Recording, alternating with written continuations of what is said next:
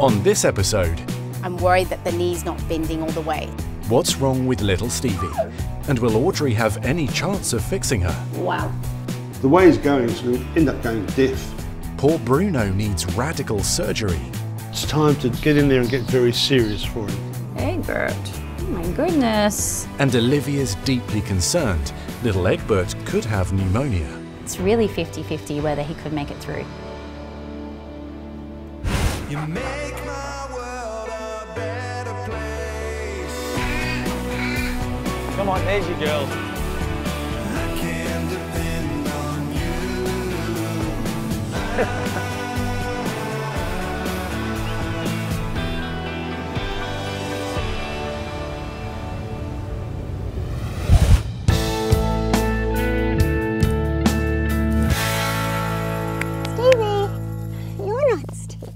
You're Maggie, you're the mum.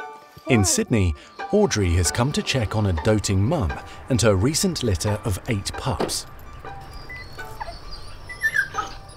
Look at all the puppies! Hi, Mama. Hi Deb, how are you? Hi, Audrey. This is puppy heaven. It is puppy they heaven. Are so cute. It Hello. is puppy heaven. Oh my goodness, I'm covered in puppies. Could it get any better? But despite their youthful energy, Deb is extremely concerned about one of Maggie's playful 8-week-olds. Stevie? Yeah. What I noticed, his leg was a bit stiff. Yeah. And it kind of concerned me that maybe there's been an injury there. The Mastiff Cross family of 9 was saved from a pound by Deb, who runs her own dog rescue charity. Oh, look how cute she is.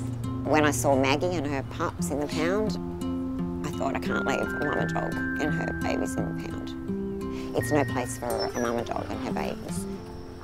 All right, shall we get her on the table and check out that leg? That would be amazing. All right, let's do it. Thank you, will do nicely. Yeah, you can see it's quite swollen. That's what I actually noticed, that Yeah. it was a bit stiff and then it looked like it was thickened. Yep. And that really concerned me. Her hip movement's great, but the That's knee good. is Yeah, pretty locked stiff. up. Like when she sits, it's not bending the same as the other one. Even though Stevie runs around and plays around relatively normally, when she's standing there, I can feel that limited range of movement. Yeah, so she's lost a little bit of that flexion on the knee, which fits with a possible fracture that's a bit towards the knee. Audrey fears Stevie might have a broken thigh bone and there could be permanent damage to the leg. It's okay, baby girl. I'm worried that the knee's not bending all the way. And near the knee joint, there's a growth plate going around there. So if that is damaged, I'm very concerned how this is going to go as she grows.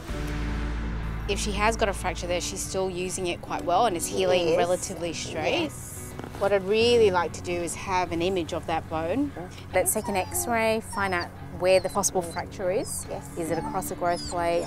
Is it healing relatively straight? Yeah. And then I guess we'll make a plan going forward. It may not be surgery now, but only time will tell. She's a little fighter, this one. It is, most Right. definitely. Oh, baby, it's okay. I know, it's okay, it's okay, don't worry.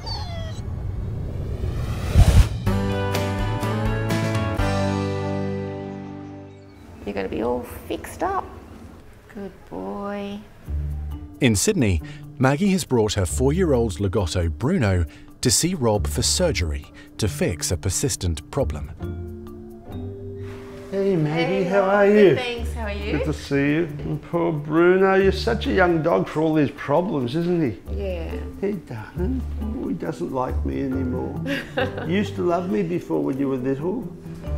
Bruno's been in so many times with ear problems, and it's always the same thing. He's really sensitive, they're really painful, and he's shaking his head, scratching his ears. Well, Bruno, just, your mum's there, your mum's there. Good boy. I know, they're all so sore now. Ever since he was a little puppy, he gets a lot of build-up of the fur in his ears. It is upsetting because I don't want to have to come to the vets all the time for something that he's in pain with. Yeah, they're all clogged up. I mean, he's hardly got an ear canal now. The ear canal's just blocked up. It's just full of hair again, and that doesn't ventilate. Yeah. That's why he's having so much problems. Yeah. And it then catches a bit of dirt, a bit of wax, and infection and inflammation. And they get very sore, buddy. The way he's going, he's going to end up going deaf. You know, it's been every few weeks he's had to come in through his ears to be done. It's not fair. He's been very brave, aren't you? You're a good boy. When I think about it, it's very sad. It was only like about a week ago that we were here, so it does upset me. Bruno is a very beautiful, loving, happy dog. Good boy, Bubby. You good boy. Yeah. Bruno is just wonderful company for me because my children have all grown up now. So it's just me and him at home, so he's great company and we're very close. So look, I think we'll go with what we've planned. It's a lateral ear resection. This is a long-term surgery. Yeah. It'll be a few hours of surgery itself. Okay. After 4 years of constant vet visits, Maggie and Rob hope today's operation to reconstruct Bruno's ears will provide a permanent solution. His ear canal, you know, instead of going down and having a right angle bend, his ear canal will come straight out. Okay. So it drains easier and it's all open to the ear, ventilates, and it'll help quite a lot. And he'll need on both sides, I'm afraid, because it's just been happening too often for him. Okay. Too much. And that will make a big difference, like in the Big future. difference, yeah. Yeah. All right, Poor Bruno. little pup. He's a lovely, lovely dog. So with this, hopefully he'll feel much more comfortable and a lot less visits to the vet. See you later, buddy. Good. You're going to be much better. Okay, love you. Love you. Thank you so much, Rob. See you Bye. later. Thank you. Bye.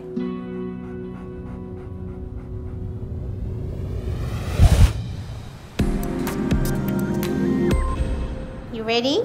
You can be brave? In Sydney, Audrey is bringing 8-week-old puppy Stevie in for x-rays on a suspected broken leg. Okay. Come meet Bree. Hello. This is little Stevie girl. Oh gosh, she's so cute. Hi, baby. She's such a good girl. And we're x-raying her right hind leg today because we think there's a fracture there. You can see it's quite swollen compared to the other one. Yeah. And even though she seems to be using it and walking on it well, she's actually got a reduced range of motion there. It's just amazing that she's got any muscle development there. So somehow, miraculously, she's still using the leg. Yeah. It's a bit of a mystery as to what's going on with Stevie's leg. Could be a fracture, there's a big swelling there, and I can't bend that leg the way I should. Oh, and you can see there, see how she tucks that one in, and then she can't bend that, so it just kind of hangs to the side. Audrey's main concern is if 8-week-old Stevie has a broken thigh bone, involving the all-important growth plate near the knee. Oh, yes, yes. I know it's scary, my love.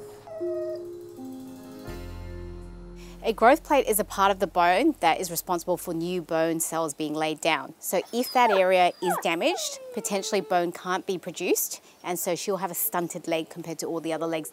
And that's going to be terrible for a large breed dog like this. Time for your x-rays. We'll do it really quick, I promise. Oh, I know you got a sore leg. I know. It's okay. Next step, diagnostic x-rays. That's going to tell us exactly how those bones are looking on the inside. It's all right, sweetheart. Good, Stevie. Thank you. You're a strong baby. Well, now that she's actually asleep and relaxed, we can actually have a better feel. And then what I'm worried about, Oh, wow. That's a big difference. I'm pulling her leg straight. Big So there's difference. shortening of the leg already. Wow.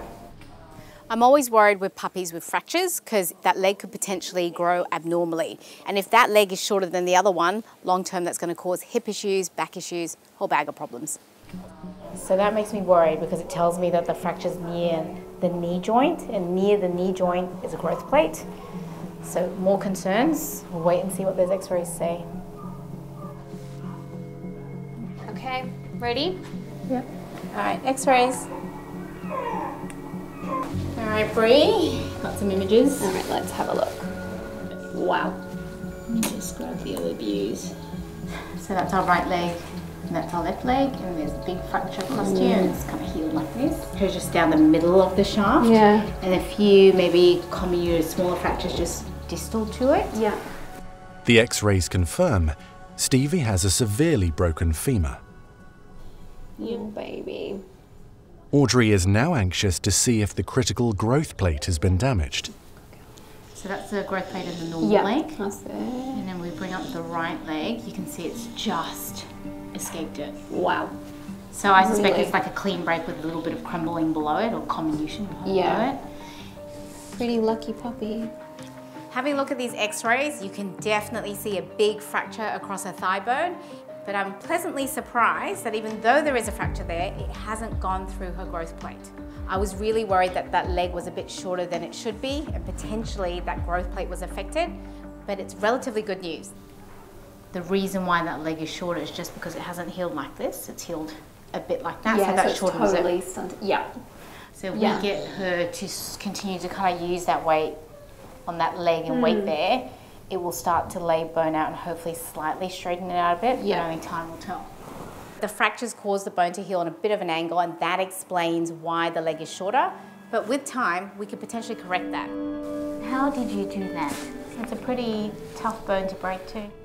Moving forward, Stevie's still got a lot of work to do. You're a good girl, Stevie.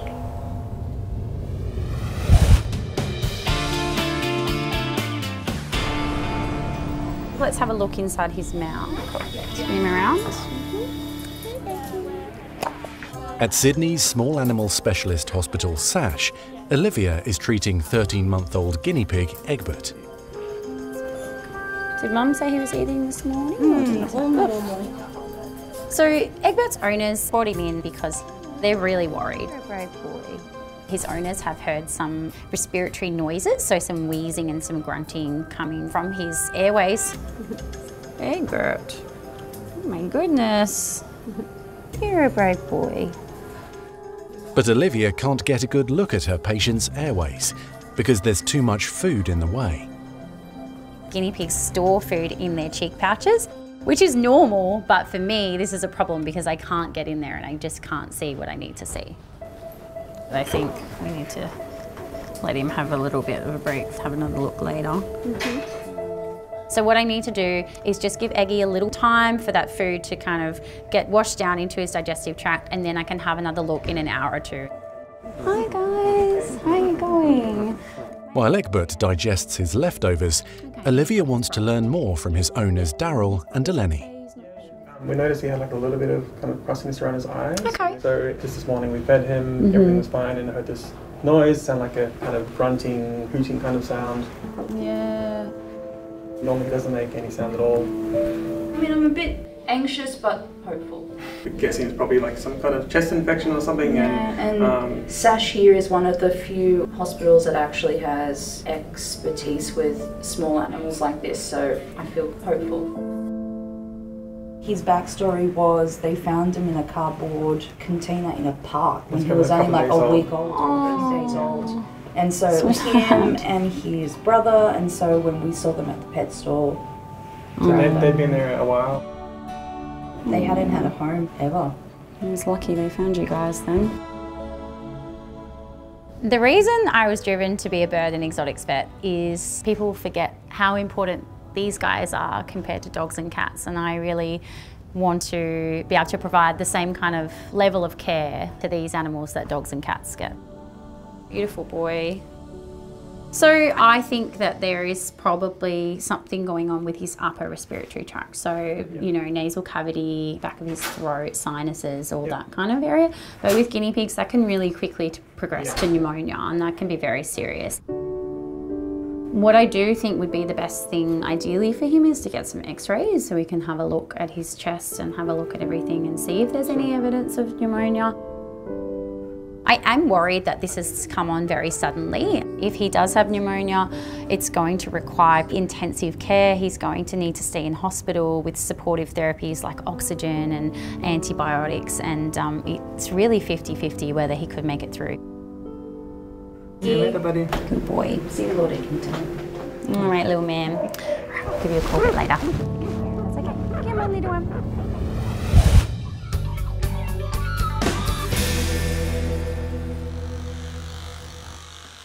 In Sydney, 4-year-old Bruno is being readied for surgery to fix ongoing blockages in his ears. You go. Rob will reconstruct the canals in both the Lagotto's ears, hoping it will put an end to the painful inflammation and infections caused by repeated blockages. There we go. I'm getting worried because he's been in so many times. The normal things, the normal drops and tablets and swabs and everything else that we've done hasn't worked long term for this dog. So it's time to get in there and get very serious for him. Thumb forceps, please, Annie. Thank you. He's going to be suffering this for the rest of his life if we don't do something. And that's what we're hoping for, that we get resolution to the problem. Now, you don't always, but I've never had a case where I haven't had improvement. And so what we've done is we've placed the artery forceps right down the ear canal, and now we're cutting down the side of those forceps. We're removing the lateral part of that canal. We actually don't detach it from the body. This is the trickiest part, because what we need to do is keep as much of this lateral canal as we can, literally as a splashboard for the ear canal to come out of. The splashboard, as such, is the lateral part of the ear canal. Instead of just cutting it away and throwing it away, I pull it down and allow it to aid in the drainage of that canal.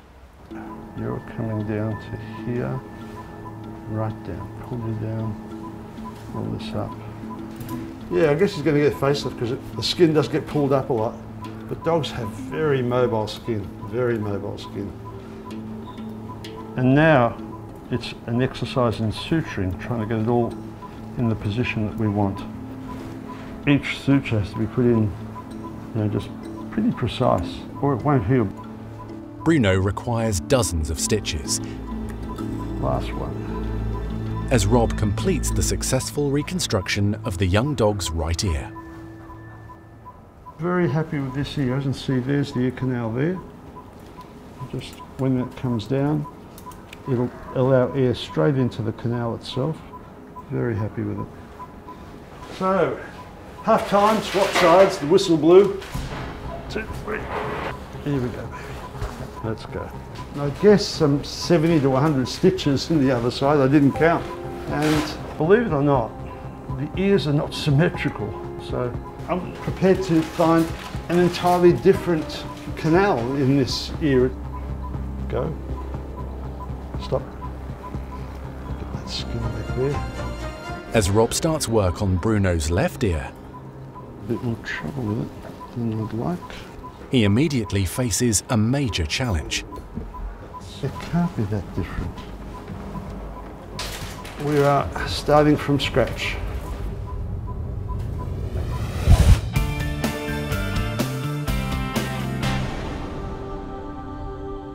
You ready? I'm gonna go down around the bum here. Little pinch. Oh, you are brave. At Sash in Sydney, Olivia is sedating Egbert the guinea pig so she can x-ray him to check if he has pneumonia. Okey-doke. If Egbert does have pneumonia, that's really not good news because that is a lot harder to treat than an upper respiratory infection. Okay. In guinea pigs, pneumonia can often be life-threatening. When I listen to his lungs, it does sound a little bit harsh. It doesn't sound crackly as if there's disease in the lungs. All right, X-ray. What I'm really hoping to see is nice black triangle where the lung fields are. And what that tells me is that there's air in the lungs. And if there's air in the lungs, then there isn't fluid, there isn't pus, and I can rule out pneumonia. This is his heart down here, so that's looking pretty good, pretty normal size to me. You can see this really nice black sharp triangle, so just here, and that is his lungs. So I'm pretty happy that it's pretty unlikely that we've got anything going on with the chest, and more likely that his symptoms are coming from his upper respiratory tract up here, but I can't see anything obvious on x-rays that is causing any alarm bells for me, which is good. So that makes me really happy. Now that we've ruled out pneumonia, what we're going to do is we're going to send him home on some medications to help clear his upper respiratory tract infections. Very good boy. a relieved Olivia still wants to do blood tests to make sure there's nothing seriously wrong with Eggy before she sends him home. Slowly. Very good boy.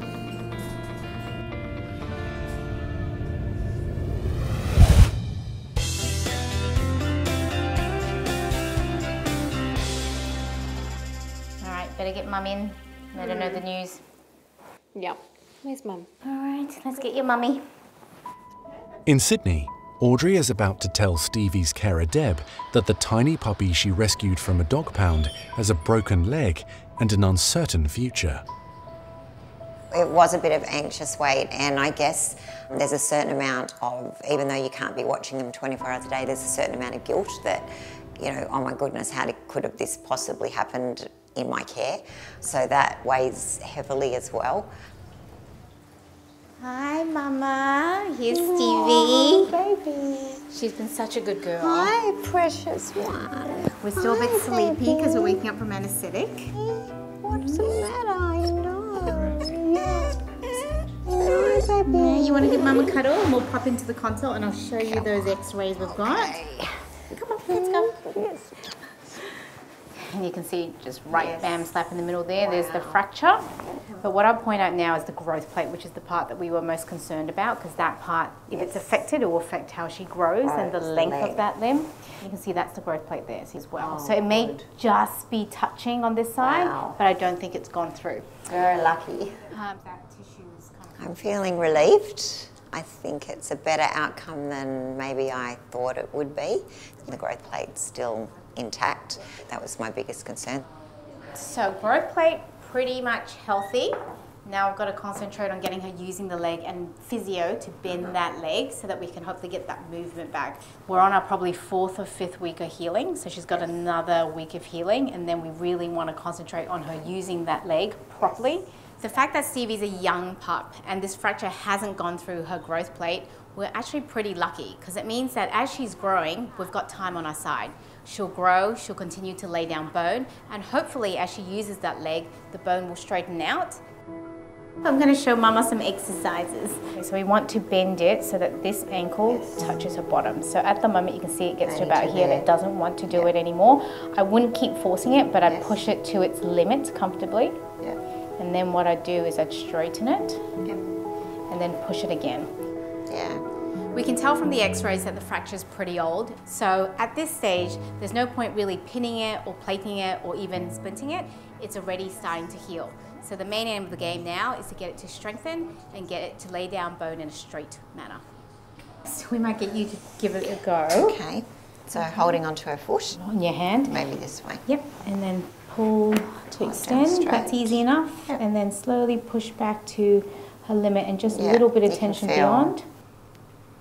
So you can see where she's started where she to locks. feel it. Yeah, you can feel the stiffness in there. Even though Stevie's got a long way to go, with a carer like Deb, I'm confident she's going to get stronger and that leg will heal. And I'm also confident that she's going to find a caring, loving home. Come on, baby girl. Okay, give going it to Mama. Going home. Oh, it's been a big day. Your brothers and sisters. It's been a big day. All Your right. fur mummy. I'm feeling really positive and really hopeful, you know, that she can make a full recovery and go on to find her family. There will definitely be someone out there that falls in love with her, and if she's born the underdog, she doesn't have to stay the underdog. Hey, I'm your human mummy. Come on, baby.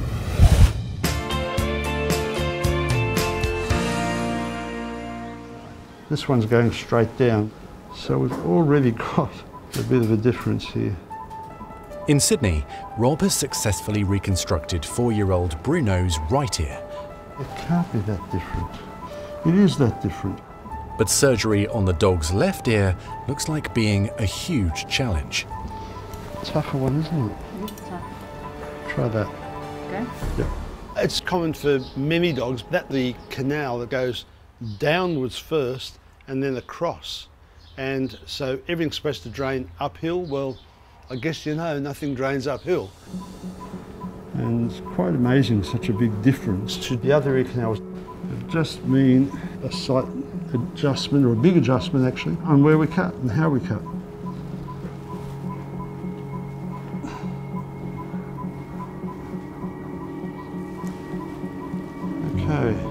is the canal, and it's full of hair. So this black hole is the canal. And look at all this. We'll take it out now, which we've done over and over again, but it grows back. You can see why this would irritate him, because it's all that hair deep inside is going to be a great environment for bacteria and fungus to grow. And then that causes severe inflammation. Explains why it's been so sensitive to this dog all the time. When dogs get an ear problem that goes on a few times, it often becomes very chronic, very hard to get rid of. And in Bruno's case, just producing a lot of hair. I don't see that a lot in Legatos, but in his case, he's producing a lot of hair in there all the time. Literally what we're doing is giving him a Brazilian in his ear.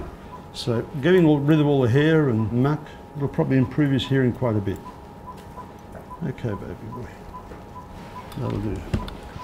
So now we start suturing, just plenty of it. Probably about 80 to 100 to go on this one. Breathing all right? Yes. 110, that's good, it's nice and steady. It's been that right through. Despite all the challenges, Rob has managed to remodel Bruno's left ear. I'm looking right into the canal. It's looking at me, breathing a sigh of relief. I swear I can see this ear canal breathing. Certainly smiling at me. Both ears should now drain better, with problematic hair regrowth greatly reduced. So I'm happy this is all done. The surgery will make a massive difference to Bruno's quality of life. It'll make a new dog out of you. Whew.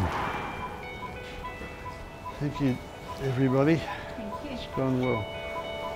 So he goes into recovery now, and he'll just wake slowly from his anaesthetic. So he'll be here for a few days, just on pain relief. And I talk to them and they tell me when they're ready to go home. If he settles, we won't. Put a knee collar on him. He's starting to look good. I'm happy with him. He just don't want him to shake his head, of course, or scratch at his ears.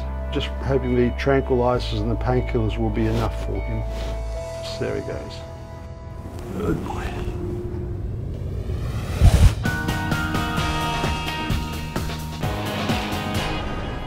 You ready? Good boy. Little man. At Sash in Sydney, Olivia is about to reunite 13-month-old guinea pig Egbert with his caring owners Daryl and Eleni. Here we go. Who's that? Here we go, little Eggy. Oh, he's missed you, buddy. He's been such a good boy. Yeah. Olivia was initially worried Egbert might have pneumonia, but blood tests and x-rays confirmed he's suffering from a treatable respiratory tract infection.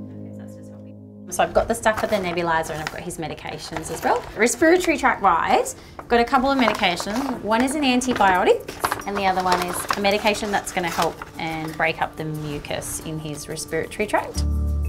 I'm really relieved there's no pneumonia. This is really good news for Eggy. So I'm sending him home with some antibiotics, some medications to help clear up the mucus, and we're also going to put him on vitamin C supplementation to support his immune system as well. All right, well our man, little Mr. Eggy, is all good to go home, and then I will give you guys a call tomorrow and we'll touch base and see how he's going then. Thank you very much. All right, thank you. No worries. Yeah, sounds good. I find it pretty good. He's breathing fine. He seems like his old self. I mean, he seems a bit tired, but yeah, he seems good. Yeah, so hopefully nothing more and the medication is just all he needs, and yeah, back to health soon. Oh, there's that little purr that I heard. Yeah, he's happy now. Yeah. I'm so happy to see Eggy going home today. You know, I was really worried about him when he first came in, and I know his owners were really worried as well. So it's really lovely to see that he can go home. He's been reunited with his family. Love him very much. Bye, Eggy. Oh, I hope he feels better. Thank you. That's okay. All right, you're very welcome. Bye. See ya. 6 weeks after Bruno's surgery on both ears, owner Maggie is overjoyed with how well the 4-year-old is recovering. So Bruno is much better and he's not having trouble with his ears. He's a lovely, lovely dog. Very friendly with all the other dogs. Loves going to the dog park. Loves swimming, taking him to the dog beach and swimming pool. So he's great company. Now that Bruno's ears are no longer painfully clogged, the playful Lagotto certainly has a new lease on life. You good boy? You good boy? Yeah, you feel better? And little rescue dog Stevie also has a bright future. Her injured leg has healed well, and she's been adopted by a loving new family.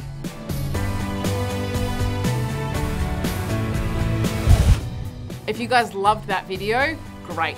Make sure you subscribe to our YouTube channel below. That way.